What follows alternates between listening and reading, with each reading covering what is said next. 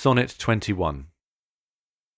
So is it not with me as with that Muse, stirred by a painted beauty to his verse, who heaven itself for ornament doth use, and every fair with his fair doth rehearse, making a couplement of proud compare, with sun and moon, with earth and sea's rich gems, with April's first-born flowers, and all things rare, that heaven's air in this huge rondure hems.